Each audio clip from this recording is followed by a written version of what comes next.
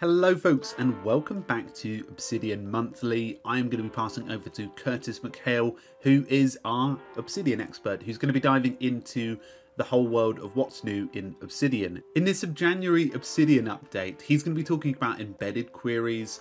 This includes the likes of tags, searches and PDF, so it might be helpful to keep updated with what's exactly new in Obsidian.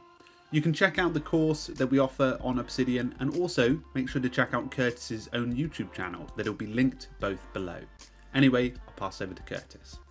Welcome. Today we're going to look at the Obsidian updates for January. This was going to cover, keep wanting to say episodes, but this is going to cover releases 0.10.2 through to 0.10.9. The first thing I want to talk about is tags.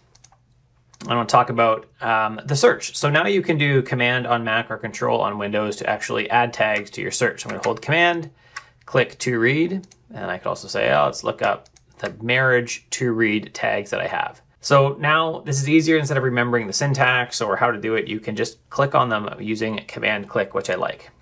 Now tied to this is also the interesting new embeddable query. So if I type 3 backticks, query, 3 backticks, then I can actually embed my query right in here. And when I preview, I can actually see here's all the notes out of that search term. Now I see this as useful for, say, a reading dashboard. If I wanted to find, have a note that was all my to read books, I could say this is my marriage heading, right? And I could copy this and say here is my community one.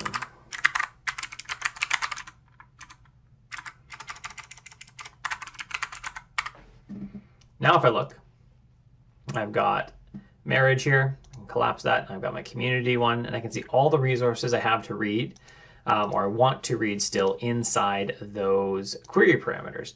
That'd be really cool. I would also see using it for client notes, so that you don't have to go into each client note and link it. You can just use the search query for the tag or for whatever else, and then you can automatically just have those embedded right in your notes for you. Now, another thing that is supported with tags, let's clear this out, we can go over to our tag view. There's actually a few tag ones, is we now support nested tags. So we didn't before, but now I could say to read and I could say marriage.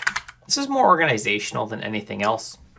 So instead of having my, my marriage tag separate from my to read tag, I can actually have it nested. So I can have all of my to read topical tags right inside there. And then tied in with tags and with the new nesting of tags, you can also toggle it right here to show or hide the hierarchy of tags.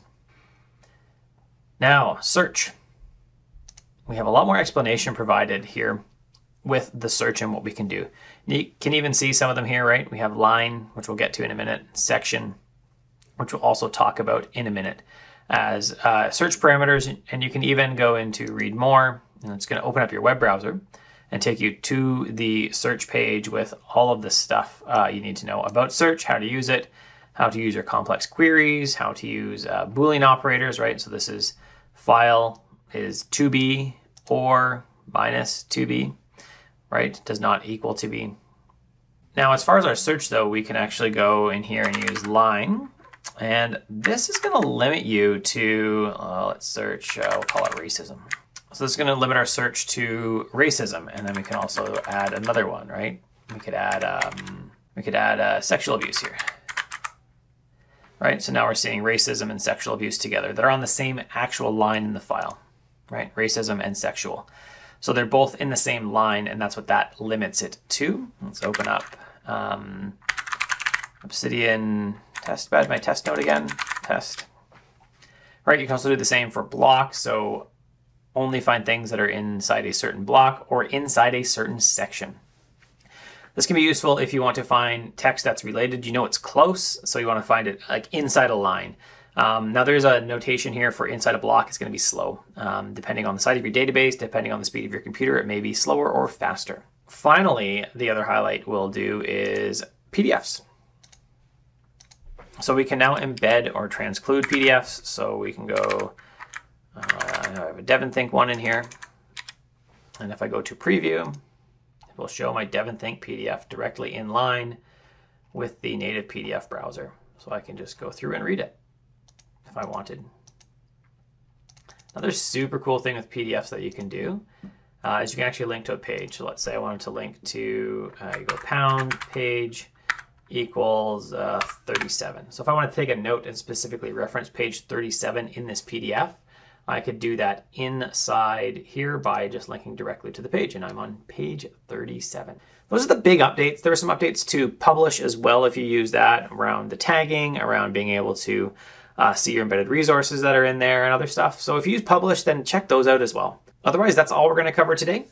We had some great updates to our embeddable queries, which I really think is awesome. I'm going to use that in some of my client notes.